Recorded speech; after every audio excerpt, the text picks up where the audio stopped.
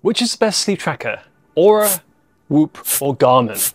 I've been wearing sleep trackers for over 3 years now, and I've been wearing all three for the last 3 months to find out the answer to that question.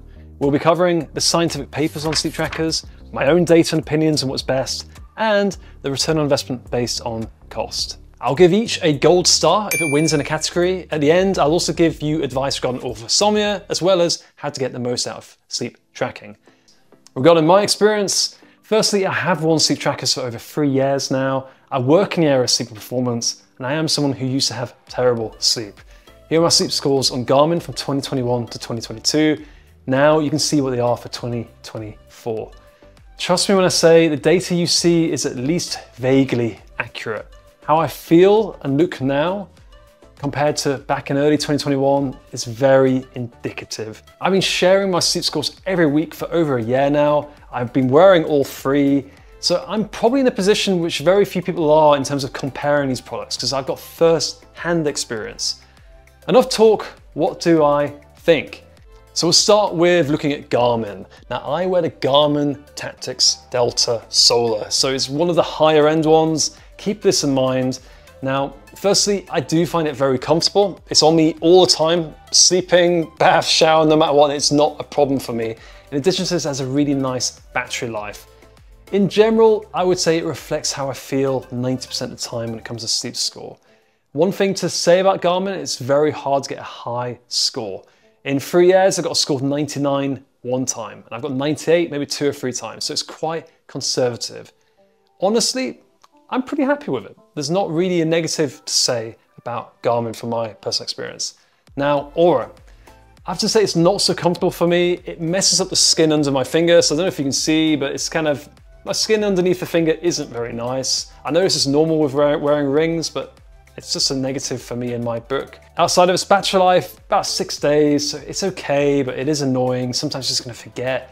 In terms of sleep, it's pretty bang on. I would say a little bit better than Garmin. Garmin is a bit easier to trick, or it just misses things out when Oura normally does pick up awakenings and things like this. It's nearly impossible to get a high score on Oura, I must say. Like I've had a score of 97 maybe once or twice. In general, getting a score of 90 is wow. It's really, really good. And very few people are getting a weekly score of 90, I'll tell you that right now. Now, when it comes to Whoop, I'd say it's pretty comfortable. I'm not personally a fan of how it looks. I think battery is okay, a little bit better than Oura, but not amazing. In terms of sleep, Whoop scores are simply different. Whoop pays attention to sleep debt. It makes an estimation of how long you need to sleep, and if you don't get that time, it will highly punish you. Vice versa, if you get enough sleep, the score will nearly always be 100%. I was always wondering how Brian Johnson got 100% sleep scores, and the answer is he uses Whoop. Trust me, there's a 0% chance he'll get a perfect week with an Oura or Garmin. Never mind 6 months of perfect scores. So Whoop is a little bit suspect, to be honest with you. If you want a device that makes you feel guilty for not sleeping enough, it's fantastic. But if you're looking for objective sleep each day, I'm not a fan because ultimately you can just spend 10 hours in bed and it'll just give you a high score.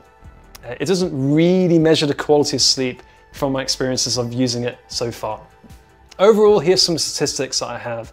Over the last 12 weeks, below are my average sleep scores. More or less, all 3 devices report the same. You can find a lot of my sleep data on LinkedIn or Instagram if you're looking at the bigger picture, but long story short, Oura and Garmin on average give the same scores every single week. Because of this, if I could only have one tracker, I'd keep my Garmin. But if I was someone with sleep issues, which I'm not these days, thankfully, I'd be a bit more tempted by Oura. But fair is fair, and I'm going to give the gold star in this category to Garmin. Some ground rules here. I'm only looking at studies after 2023 when I can. The main reason is device algorithms change all the time. Hence, studies from 2 years ago are not so helpful for judging those devices now.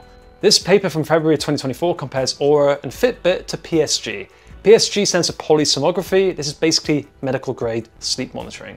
Key points, it has been suggested that Oura and Fitbit are okay for good sleepers, but if you have major sleep issues, they are a lot less accurate. Overall, the study showed Dream, which is a high-grade sleep tracker, did best, with Oura coming behind. Oura has an accuracy around 64% in stage 2 and around 55 to 70% in stage 4, and both Oura and Fitbit had good results overall for sleep accuracy. Now, a key thing to mention here is this study was funded by Oura, so you need to have a slight level of skepticism here. It's great the companies are investing in science. These are all in scientific journals, therefore they are legitimate, but there is a level of bias to be considered here, and we all know within science there are mistakes that happen and bias does impact results. This 2023 study compares 11 different wearables, sadly not including Whoop or Garmin. This diagram shows the overall results. A sleep app called Sleep Routine reported the best results. Oura generally did okay, performing especially well for sleep latency, which basically means knowing when you fall asleep. One thing to mention with this study is some of the scientists are affiliated with the sleep app called Sleep Routine, so once again we need to be a little bit skeptical of these results. In this 2024 study it showed similar to the last. Oura underestimated light sleep, and in this Garmin was not so great for deep sleep. All of them had a low bias of REM accuracy. Long story short, they're not super accurate. In this 2024 study it showed similar to the last. Oura underestimated light sleep, and for Garmin, it was not so accurate for deep sleep. And all of them had a low bias for REM sleep. Long story short, they were not so accurate. This 2024 study on Oura was generally pretty positive and suggesting it is comparable to PSG. But you might have guessed this was also funded by Oura. When it comes to Garmin, there are very few new studies. The best I had is this 2022 study, which I know is breaking my 2023 rule, but I couldn't find much else on Garmin. Long story short, it showed Garmin Forerunner was not super accurate and it wouldn't be useful for giving precise data. Now finally, Whoop, and only from 2020 again, I'm afraid, no recent studies, it did show that Whoop was generally okay except for calculating sleep time, where it's off by sometimes 8 to 30 minutes. There is also this 2020 study speaking well of Whoop, but this one was only one night comparison, and also it was funded by Whoop. There's one study I will talk about that covers the impact of wearing wearables for sleep, but I'll cover that later in this video. There are plenty more studies you can look at, but many are older or just don't compare the devices. There isn't much heavy evidence out there, and even if there was, given the devices are changing all the time, it's hard to really judge devices on this. Another thing to mention is these studies look at the stages, but rarely look at the sleep score. Both Oura, Whoop, Garmin, you have a sleep score based on their algorithm. As this is very subjective, I'm guessing scientists just decided to leave this alone, which means we don't really know how good the overall sleep scores are. However, the more accurate the data is, we can make an assumption that better sleep scores would come from better data. That said, it does seem scientists seem to prefer Oura and Fitbit. Now, if this is because of their price or popularity or performance, we don't know, but I will be giving the gold medal in this category to Oura. It's mentioned in the Good, Light and Needy all the studies I could find. Whoop and Garmin, the jury is still out on this. There's very little scientific studies covering these devices, and the ones that are out there are kind of getting a bit old at this point. If you found this video helpful so far, I'd appreciate if you could like and subscribe. It will help other people find it, and also on top of this, you can learn more about sleep and performance. And finally, return on investment based on cost. The Garmin Tactics Delta on average is $850. It's really hard to know if the quality of sleep tracking drops with other models, but I suspect it would. So you have to keep that in mind. This makes Garmin the most expensive. However, there's no monthly costs, and the Garmin offers a watch, many other metrics to measure, and means you don't need to be on your phone all the time, which is generally not great for sleep. Oura, it's about $350 to $400 per month, half the price. Hey, it's Matt from the future here. I made a little bit of a mistake when I quoted the Oura price. So just to tell you the correct information, Oura is about $350 to $400, and then you're paying a $5 per month fee. It may be different when you see it, but this is just roughly what you're expecting to pay. Going back to the past. The price, but you are paying a monthly fee. So if you use it for 3 or 4 years, you're basically paying the same price as Garmin. It's quite a big investment, and it's really best used for sleep.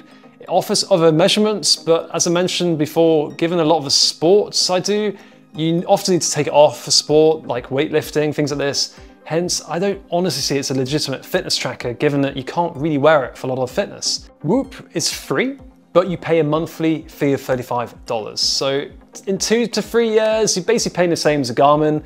It is a good fitness tracker and it's a good app, maybe more friendly than Garmin in terms of its usability.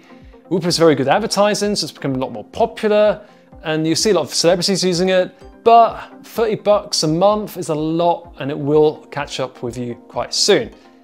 A lot depends on your preferences, but I don't like having monthly costs. So for me, a one-off payment for Garmin, it's the best. But all three are similar. So if you just want to track your sleep for 2 to 3 months, Whoop may actually be the best option. So you just get it and then cancel. All in all, it's close, but I'm giving the gold star to the Garmin Tactics for this one. It's Matt from the future one more time. In summary, the winner of the scientific category went to Oura.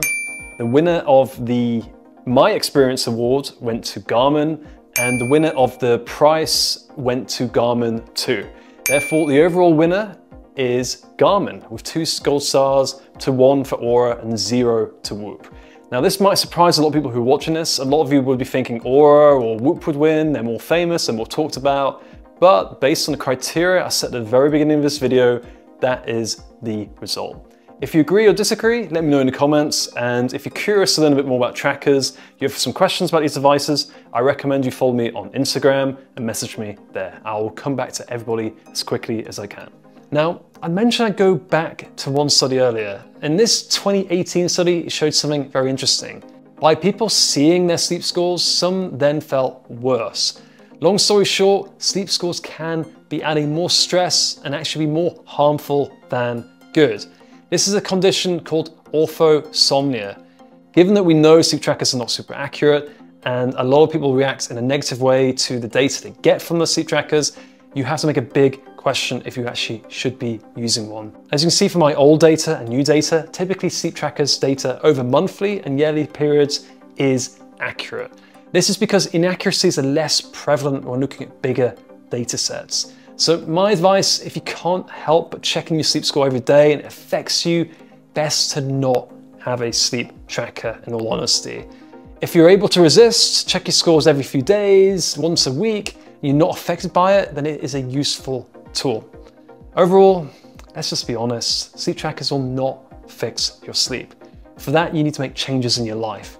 But it can help confirm if things are working, or maybe if you need to simply reach out for help. If you are curious to know more about the real causes of poor sleep, you can check my sleep quiz in the link in the comments. Much love and peace.